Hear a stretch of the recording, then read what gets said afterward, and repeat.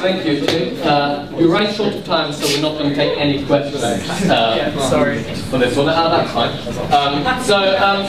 Yeah, lots of people say that the world is going down, that we're ruining our planet, the word sustainability actually becomes more and more important. It's an official evaluation point at IB Economics. I think, and IB Geography, yeah. So James Price and Jen Aloff are going to elaborate on that.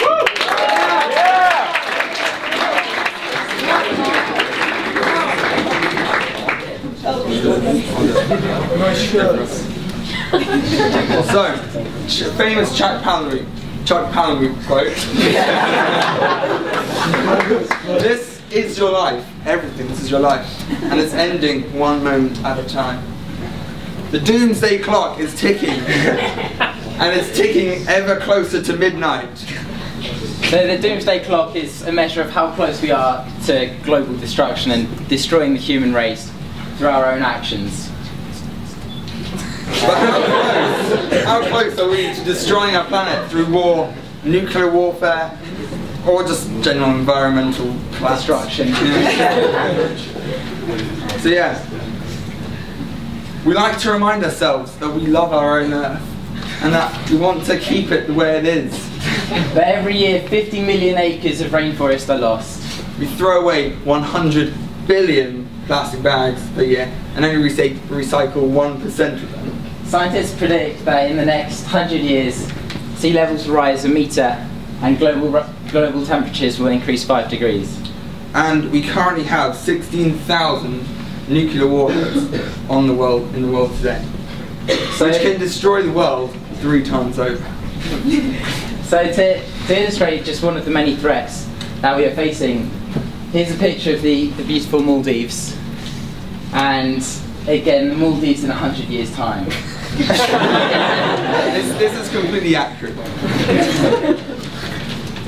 So if we don't change our ways, over half the Earth's animals could face extinction by 2050, and the lives of millions of people will be put at risk. In a survey, 99% of people questioned said they cared about the world and wanted to make a positive difference. However, CO2 levels are at the highest they've ever been, and we can no longer keep up with consumption with the environmental technology we are producing today. We're also chiseling away at our world's finite resources. Our consumption has overtaken our needs, and as a result, 1/3 of our food produced worldwide is wasted, which is worth over $1 trillion per year. It's not even a problem anymore, it's a crime. Even as a school and people in our day-to-day lives, we're destroying the world. So we've got some footage here.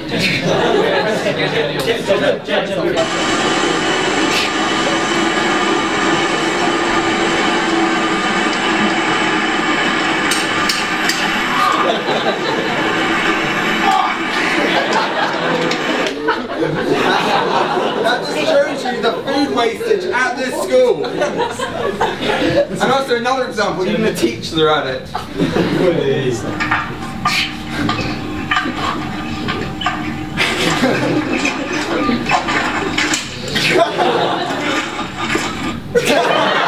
By far the most shocking examples. Wilson Matt, of all the people.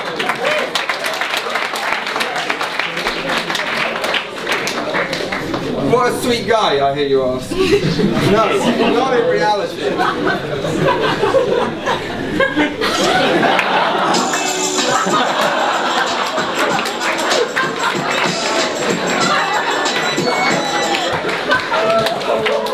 Of all the people, Wilson Mann. No, it's not working.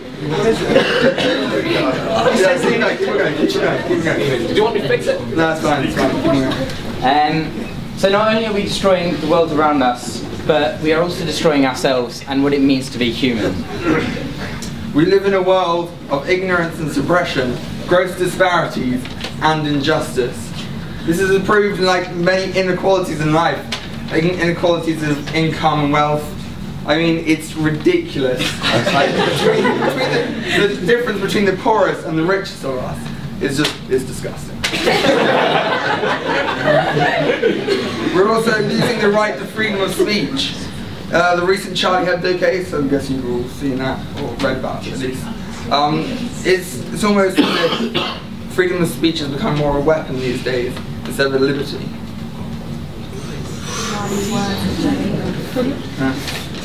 But one of the biggest problems we are facing is this age of technology. Technology has become our greatest enemy. Mobile addiction. Yeah, 40% of people check their phones at dinner and at meal times, and 62% of teenagers check their phones on the toilet even. We are letting ourselves be consumed by our love for technology, and this is destroying us as a human race.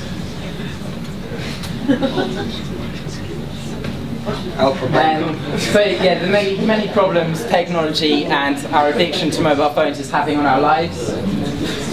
Well, social implications, social isolation. I mean, having your head down on a phone, I mean, you're not going to get many friends, are you?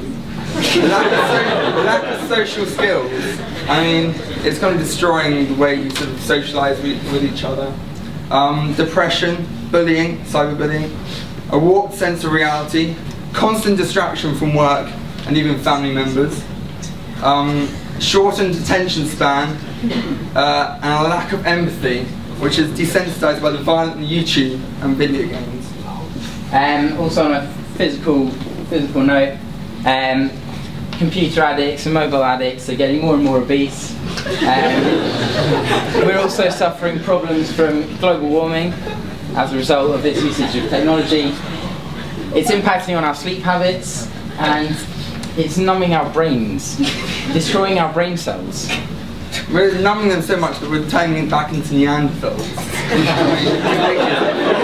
Socialise with each other. So to test this theory and discover the extent of mobile phone usage and our dependence on mobile phones, we did a survey around the school. So you might have seen us yesterday morning during break, just outside the archway, looking for people on their phones. It was shocking. Shockingly, we found 47 people on their phones in 10 minutes. And further to this, we analysed the body language and the facial expression of these.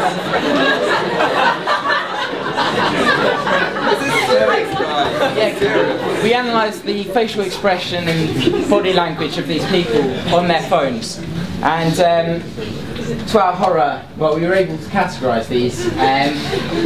The highest proportion of people were deemed to be friendless, closely followed by stressed, depressed, and one kid just looked confused. So the conclusion we came to was that we are being consumed by technology, and this is ruining our day-to-day lives. Does this look like a race which is thriving and is happy? I don't think so. So we caught a few of the culprits on camera. Yeah, this is really shocking. Mr. Rutting trying to teach a lesson, texting away in the corner.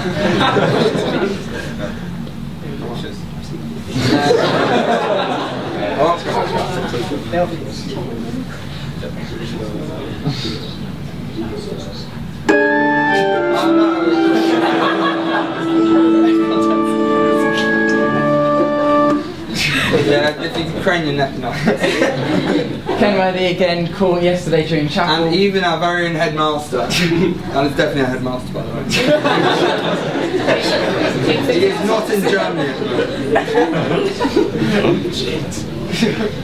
And he can appreciate it.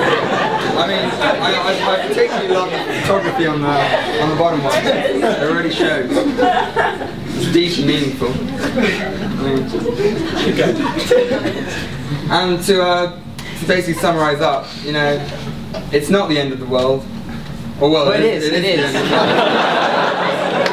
Well, okay. Yeah, wait. It's not the end of the world. Well, okay.